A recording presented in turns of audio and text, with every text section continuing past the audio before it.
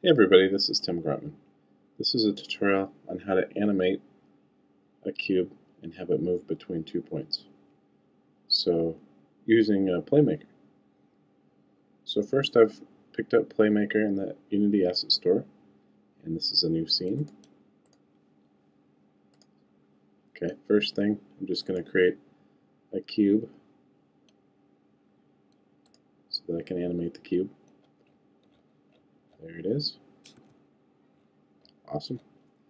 Alright, now, with PlayMaker, I'm going to use PlayMaker add FSM to selected. And now,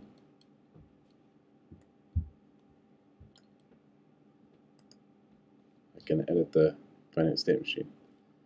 Alright, already it comes with a default state. I'm going to add 2 more states. Okay, I did that by right-clicking and selecting Add New State. Now, if I right-click the state, I can add a transition for each state. Add a transition, right-click, add a transition.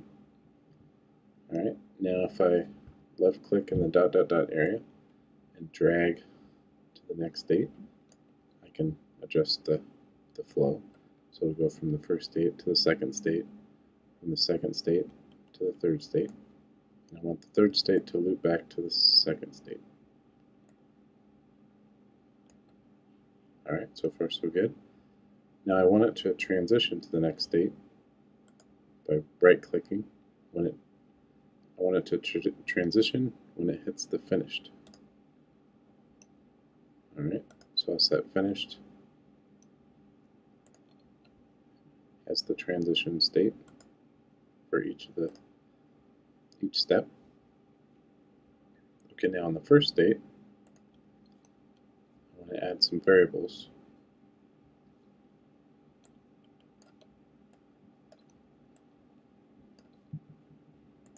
Okay, so I'm going to add some vectors for the original position.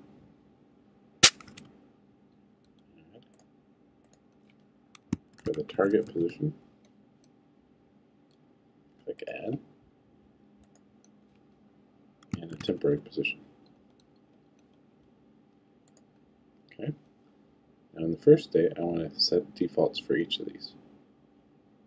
So I click on the first state, I bring up the action browser, and I want it to set a vector value. So I'm going to add 3 set vector values by double-clicking them. 1, 2, 3. Okay. Close that. Okay, so now it's added, if I click on the state, it's added 3 actions. I want to select affect the original, affect the target, and affect the temporary. Okay, so this will be the original position. I'll have it start at 1, 1, 1. The target, it'll move towards 5, 5, 5. And the temporary position can start at the original spot. And I can switch between entering actual values or picking a variable by clicking that little button. So it'll start at the original. And this only has to happen one time, so I don't have to click every frame. Now for the second state, I want it to interpolate between the original and the target position. So I'm going to click on second state, go to the action browser, and it'll do the same. It will call interpolate. Vector 3 interpolate. I'm going to double click that to add one, and I'll click on the third state, and it will also vector 3 interpolate. Double click it. Now once it interpolates, we'll need to set the value. So I'll click on the second state, type in set position, click on the third state, add set position. Okay, that's done with that. In the second state, I'll just use a linear interpolation. I'll interpolate from the original to the target, and it will store the result in the temporary variable, and we'll do it over 2 seconds. After it's done, we want to set the position using the temporary variable, and we'll do it every frame. On the third state, we'll have it go from the target to the original for 3 seconds. It will store the result in the temporary variable.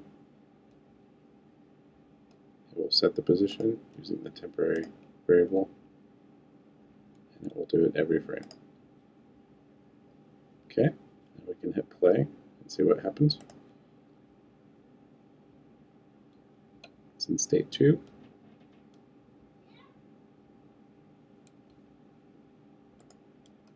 Okay, we'll stop that.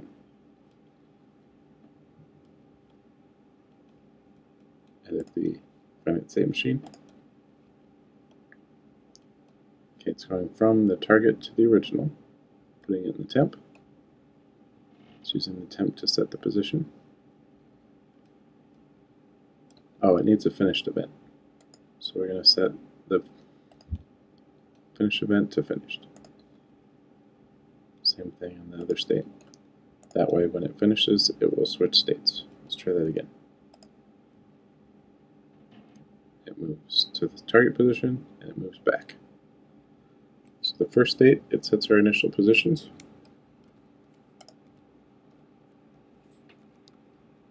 First state sets the original positions. Second state interpolates from the original position to the target position. Finishes, switches to the third state, and that interpolates from the target position to the original position. Finishes, and it keeps oscillating between the second and third event. Alright, hope you enjoyed this tutorial